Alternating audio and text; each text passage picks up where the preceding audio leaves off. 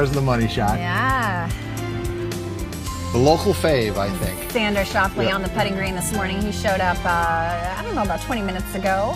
So Allie is going to be chatting with a special guest on the putting green this morning. Right, I think we're going there now. So I think I don't know, let's wait and see.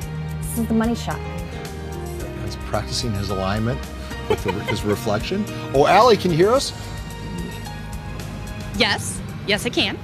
I can hear you. And okay, actually, as you're talking about, I think you're talking about Xander's shot over here. Well, if you are, I've got Derek Ueda, who is here, who is, I'm going to call you the putting czar, I think is a good word for you, but you are known as the putting guy around San Diego. One of them, I think that's fair, right? Yeah, one of them. Yeah, and so you work with a number of guys, including two who are going out, a few that are going out this morning, right? Yeah, Emiliano's going off in his Pro-Am at 8:30, and Xander's going off at 9:10.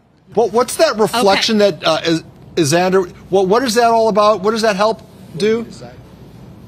What does that help what does the putting plate help do? Because what does he have it on right now? How is that helping him? So basically there's two plates right there, and see if you got that last one on video, his ball started left and hit the tee on the left. Okay.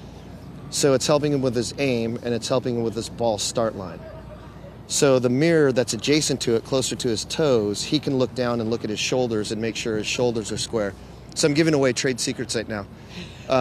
So one of the things that I like to see with guys that are girls, it doesn't matter, a student, is that their body lines are parallel to the direction they're trying to make the stroke. Science of this game to me. And when you're standing over, if you didn't have a mirror or something on the ground, you couldn't tell whether or not your shoulders were aiming to the left or to the right. And to me, that's pretty important. So that is checking eye alignment. So there's, like I said, there's two plates. There's one where the ball's rolling through the gates. Sure. And he can look down at that one and see his eyes, because a lot of times people turn their heads, kind of tilting their heads funny, where their eyes are looking to the right or looking to the left.